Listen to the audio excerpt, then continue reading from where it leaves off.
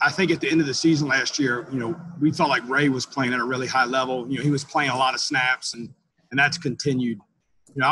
He was probably the guy I was most worried about with not having spring practice, just because I felt like he really kind of improved, and I thought if we could have got him for another 15 or practice, whatever. But he's done a great job with Brian Hess.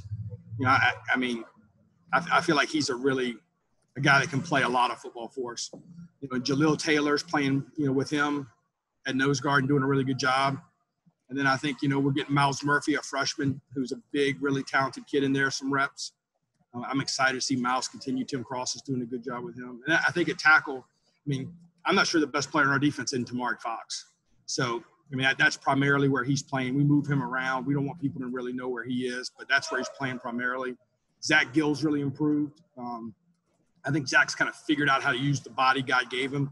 He's a big, long kid, and he's using that, and I really feel strongly about him, the improvement he's made. And then, Jaleel goes back and forth there some too, So I feel like those are kind of the 5 kids that are going to play the most. And I think that's a pretty good group, to be honest with you. Yeah, and you last year it seemed like at times you played you played with one defensive end, two D tackles, but Strawbridge was so versatile. Is that kind of what you're seeing? What you're kind of planning for Fox, like to yeah, almost adapt to Strawbridge did? Jason was a 5th round draft pick, right? So he's a pretty talented kid. So part of the deal with Jason last year was so they couldn't always know where he was. Right? It was like, hey, if he's always in the boundary, let's block that way. So that was part of it with Jason. But yeah, Tamari is going to be in a very similar role when we are in some of those packages for sure.